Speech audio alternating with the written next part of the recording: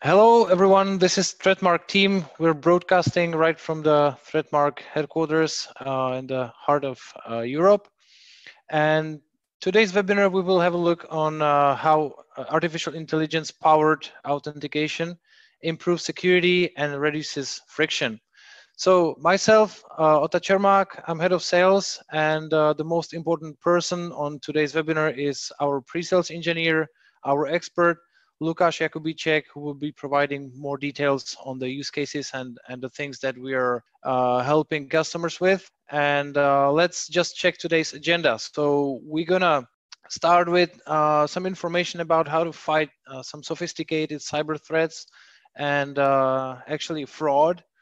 We will also have a look on how to improve the user's experience with banking apps, which is quite important topic, which is because this is something that banking clients, banking customers are really interested in, not to be annoyed by any friction in the process. And also we will demonstrate you how you can become compliant with the regulations, especially the PSD2, which is the actual compliance that or regulation that resonates in all across the banking industry. Also, we will show you how we actually saved money to one of our clients that would be otherwise spent on the costly SMS services that served as a second factor authentication.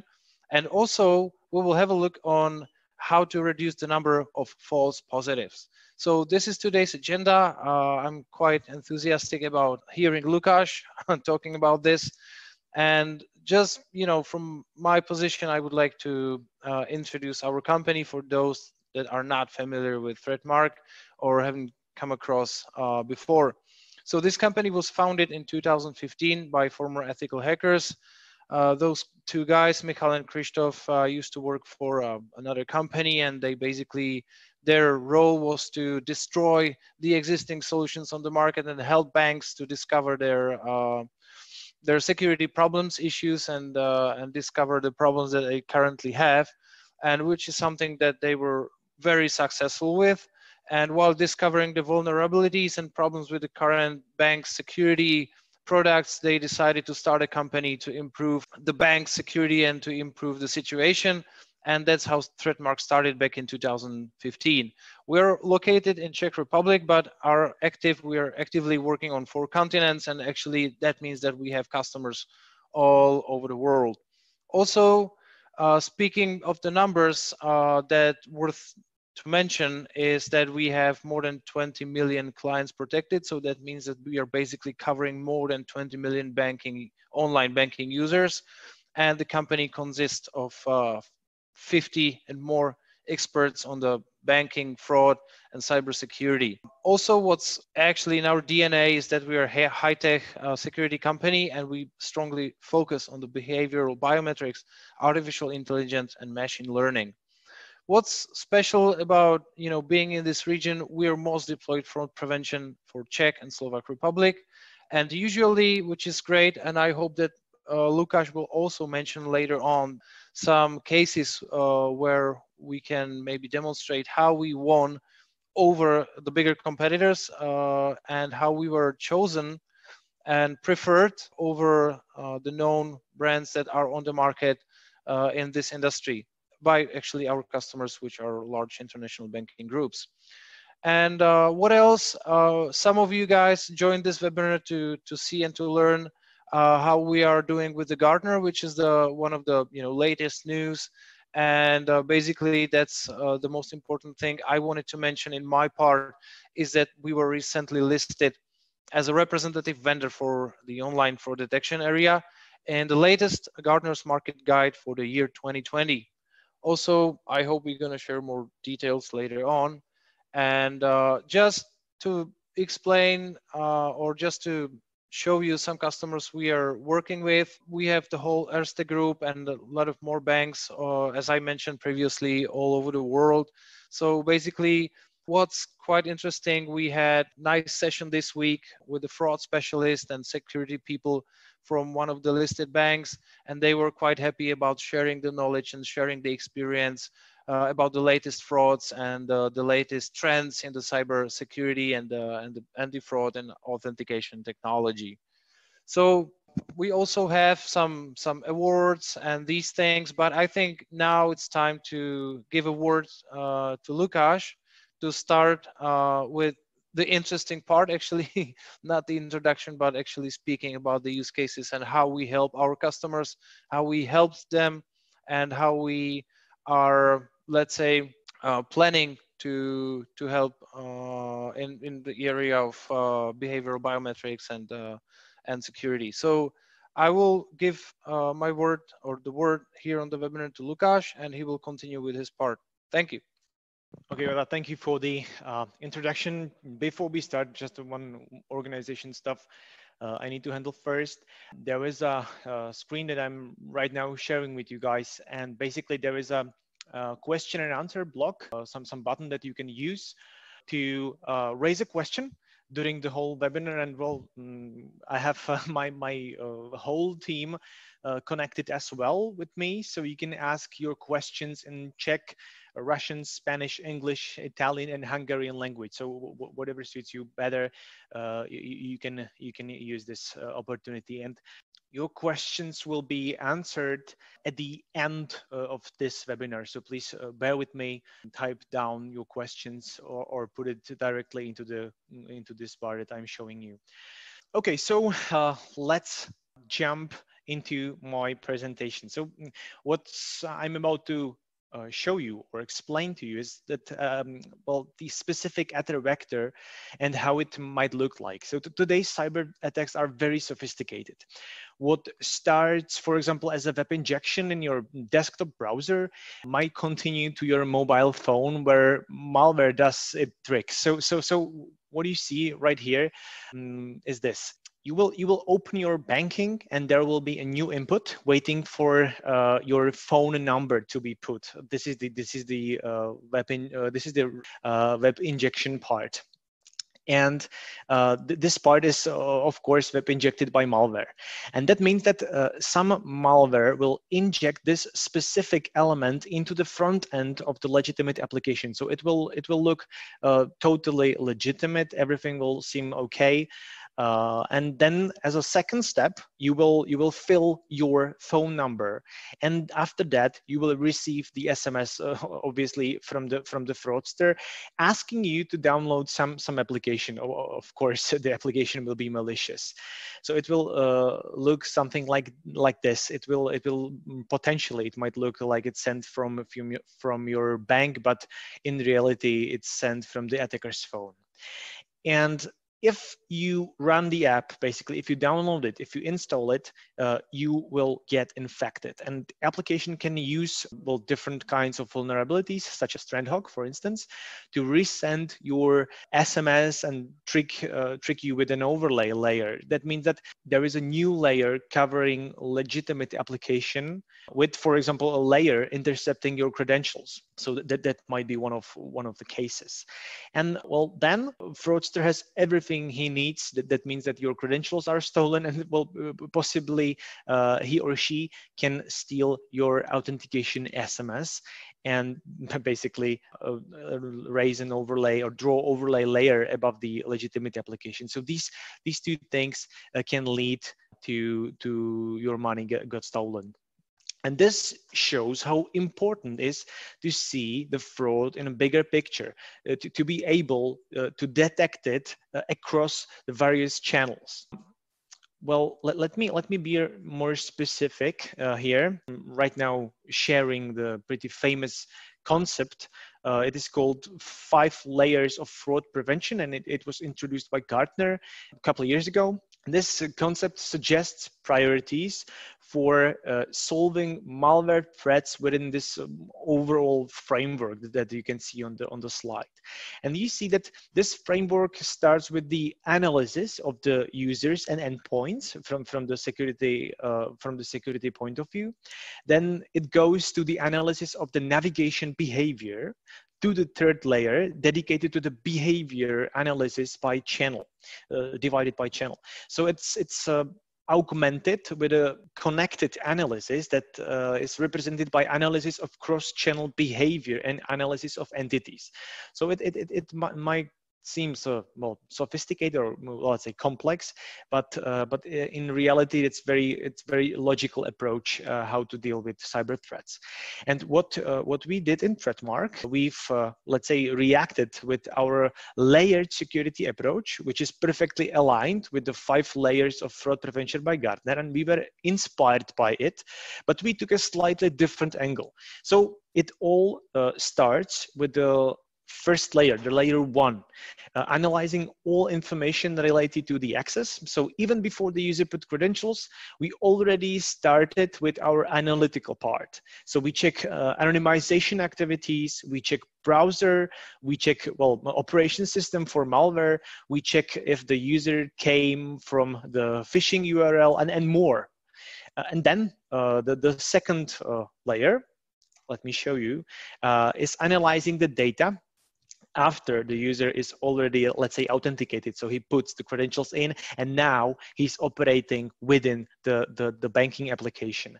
So we observe on the data which we can obtain from the IP, from which we can derive from the IP. So we check the time.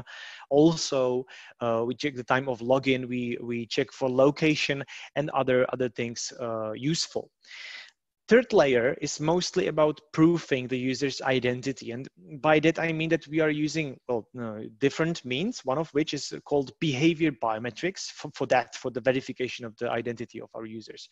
So the way how they are navigating with their mouses and the way how they are typing on their keyboards are pretty unique. And we can, based on this subtle movements, we can prove their identities. So this is a very important layer for us. There is also the layer 4 dedicated to the transaction part. So, well, let's say we do all these analysis you might think of. We checked for the amount of money being sent. We are analyzing the pay and the payer from different perspectives. So we do all these things. But what is really important here is the 5th layer. This, let's say, analytical brain behind the whole operation. This is ThreatMark. We are analyzing data from all these layers constantly using machine learning algorithms. We analyze them and will evaluate the risk score, which I will talk about later. In a different, let's say, in a different representation, we are connecting dots, creating trusted digital identity of user. So we are connecting these dots together. We are using different, let's say, data streams for that, which are then defining your identity, which is impossible to mimic or anyhow fake. This is the actual screenshot from one part of our solution. And why I'm showing you these slides, I wanted to explain how crucial it is to have the full context. So you want to know what is happening on all online channels, so across all online channels, not only on desktop or only on mobile channel and so on. So you want to combine this information within one comprehensive orchestration platform. And well, you need to have a deep understanding about the user's environment, know the user, and based on this, do some decision making, some further decision making. So this is just a sneak peek into our admin console called AFS panel. It shows the timeline of all events that happened and all necessary context and some other useful charts giving you detailed information about the current situation. So now you can see that there is a timeline showing you that someone will access the system this morning, tried to log in multiple times, and then it resulted in transaction. So all this information you can see here is related to this very transaction. You can see which specific detection we've triggered. You can see why we've triggered that. There are some clues why we think that there are these detections necessary to be triggered with these transactions. You can see different perspectives that we are from which we are analyzing these events. Also, you can see some, for instance, frequency of capturing this type of detection, so you can get context over some time, so you can see evolution of these information. And that is exactly what ThreatMark does, giving you a pretty good context. So let's have the first use case that I wanted to discuss in this webinar: reduction of false positives. And usually, traditional fraud systems or solutions are analyzing exclusively payments. So they focus on things like amount of money being sent, who is paying, to whom, in what specific time. But everyone from time to time makes some anomalous payments, at least from this, let's say, limited point of view.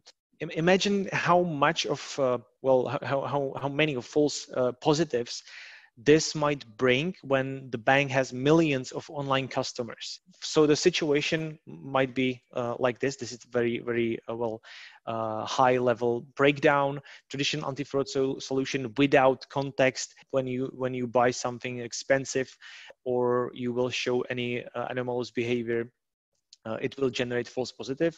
But with having a full understanding of what's happening, I mean, from the perspective of user's identity, threat level, and also, let's say, also from the payments point of view, the payment might pass without generating the false positive. So imagine how many of these false positives can be saved for a pretty large banks with a million of online customers and billions of online transactions.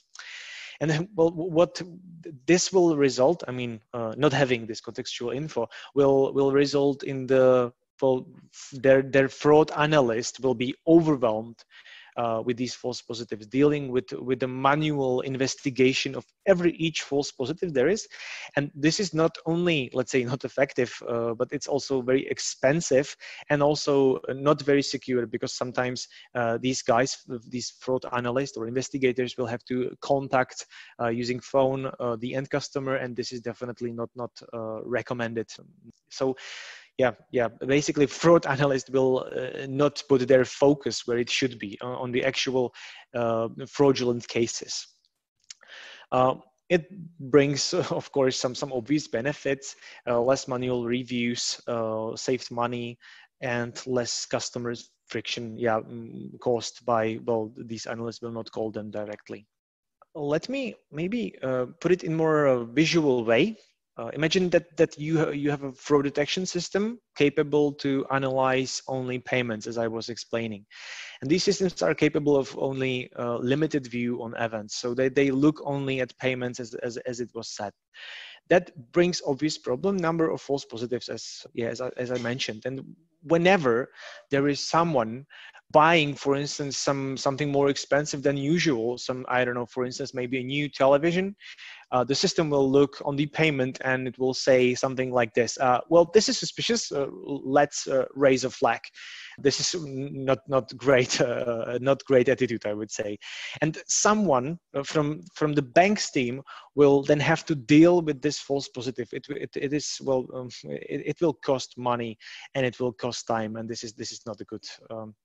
Bank's internal fraud analysts are capable to dispatch only a limited number of these cases. So having listed only important ones puts the focus where it should be. I mean, where it should be to the real ones with the fraudulent potential, let's say. And that brings me to the ThreatMark part, because we put the different indicators into the decision process. We put multiple different areas to consider, and we see payment data as well. Yeah, that's true. That's same, but we put it into the context of other information about session, about device, about the behavior of the actual user who is sending money. So back to our situation with buying a new TV. Yes, the transaction is anomalous from the payment perspective, definitely above average. That's no question about it. But what changes is the level of the contextual info that Threatmark is able to collect. So now we see that there is no problem with the session. We've already seen the device before, so we know it from the previous transactions. So that's also clear. And moreover, these behavior patterns and behavior biometrics are both valid for this user. So we can be really sure that we are dealing with the user we've known from the previous sessions. And well, detailed context means higher precision. So there is no need for raising a flag and causing a false positive. And one of our customers gave us a feedback that with Threatmark solution on place, they were able to save more than 99% of false positives in comparison with their previous solution. So that's a pretty solid number, and only emphasizing that the way that we've took is the right way. Maybe one very great use case for us is also saving for SMS. It's somehow interconnected with the previous use case. And apart from the saving money for manual reviews on false positives, there is a great benefit with not saving money.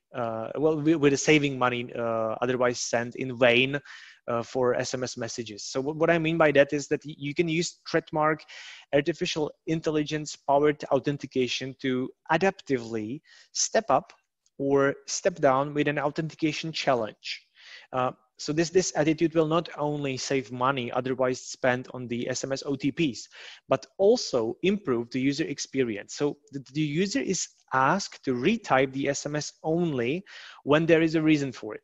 And what I mean by that, and let me again put it into a better visual way, Threatmark, based on the mentioned contextual info, issue a risk score. And this risk score is indicator of how risky the particular action might be. So let's focus on login. So let's have the user. We've analyzing multiple information about the user, and let's focus what's happening during the login. So there is a user trying to connect to the online banking app, and when this user poses a low risk, he's granted without putting friction on it. So he's basically good to log in. We know him. We understand the whole context. He's free to log in basically. When our solution is not 100% sure that he is legitimate, or we have some suspicion, we ask for confirmation for some authentication element. So it can be, in this case, it might be the SMS OTP message. And rest of the users, I mean, the high risk users might be blocked, and this part is definitely optional. If the customer doesn't want to use that, as I said, it is definitely optional part. They can go with the two first, let's say, options. And let's numbers talk. Majority of users will be granted. Small amount will be, let's say, escalated, or let's say bothered with authentication element. And consequently, one of our customers calculated that they saved, and actually they're still saving every year, almost 1 million euros for these not sent SMS messages. This is also interconnected with another use case, improving user experience. If the bank doesn't use SMS for authentications of their transactions, but they are using push notifications instead, for instance, there is a still good reason to use our solution, because we can be in the background and seamlessly for the end user observe what is happening and request these push notifications only if needed, if necessary, if we are not sure. Basically, in very similar way as I showed you with these SMS messages on the previous slide. So the situation is pretty similar. And we calculated that a customer can possibly save up to 10 seconds when not dealing with these put notifications, which is a good number if you are considering how many times you are logging to your banking accounts and how many users are being still bothered with this authentication element. Wrapping up, these are the key points that I wanted to emphasize that our solution saved 1 million euros, and it was the use case when we were dealing with 1 million online users of one of our banking customers. We've reduced the number of false positives by 99%, and we've reduced the, well, let's say, time spent on retyping these additional authentication elements up to the 10 seconds per every each session. So these numbers are pretty good, I would say. Another very great, let's say, use case and benefit of our solution, an area which we might help you or to help bank, is the PSD2 compliance, because, well, Threatmark can also help to be compliant with this regulation. PSD2 is for European countries only, but other countries are applying similar regulations as well. And there is a concept called strong customer authentication, which is indicated in this green dashed rectangle, that says that you need to have at least 2 independent authentication factors on place to be compliant with the PSD2. And PSD2 further on is mentioning possession, something you have, for instance, token or SMS, knowledge, something you know, which might be credentials, and for us, most importantly, inherence, that is something you are. And according to the European Bank Authority, for that, well, the behavior biometrics can be used. How you move with your mouse and type on your keyboard might authenticate you. So for some users, bank might avoid sending them SMS messages completely. So with Threatmark, this authentication, well, is completely seamless for the end user. There is no need to install anything. It just works. Another concept introduced by PSD2 legislation is transaction monitoring, that says that you have to analyze certain events, and you can see them listed below. So all transactions have to be scored in real time. Any sign of authentication element stolen must be reported, and a financial malware has to be detected. And bank has to know current fraudulent scenarios and monitor amount of each payment. And Threatmark can give you all this data and even more. Let me now skip to the screen scraping part, which is another benefit that Threatmark has, because, well, we can detect screen scrapers. Not only we can verify the human identities based on these subtle differences within their navigations. For that, we use the very similar module, but we check with this module. We are not proofing identities with this module, but we are checking for any signs of non-human-like behavior. Last part that is introduced in this presentation is module called transaction risk analysis, and, well, it analyzed more data than transaction monitoring, and it is optional. But when you have the transaction risk analysis installed and you have all data listed, I mean, these information that are there, you can make exemptions from strong customer authentication. So with that, Threatmark also can help, because, well, all this information listed in these bullet points there, we can help you with. So we can see if there is any abnormality within the spending behavior of the end clients. We can observe and check for anomalies within the location of the payer and location of the pays account. We can also monitor fraudulent scenarios, and we have a database based on these. We can also monitor any kind of unusual information about the device or software. So if there is any problematic issue related to the security standpoint, I don't know, maybe the device has been rooted or jailbroken, maybe the version of the operation system is somehow outdated, or there is another problem, we can help. Threatmark can help also with that. And of course, and this was well said in the transaction monitoring part, we can also monitor for signs of malware infection for online channels. So that's related to the PSD2. So wrapping up, what the Threatmark does, we are trying to answer these, let's say, fundamental questions. First, is this really your device that you are interacting with the banking application? Do we know it from the previous session?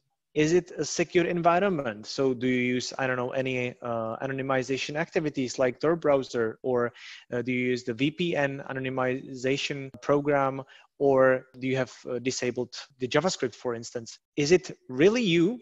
And by you, I mean these things that I've mentioned before. So how you navigate with your mouse, how you type on your keyboards, how you navigate throughout the application. So if you're, for instance, first, before you execute payment, you first check your history, and then you will check some other navigation tabs, and then you execute payments.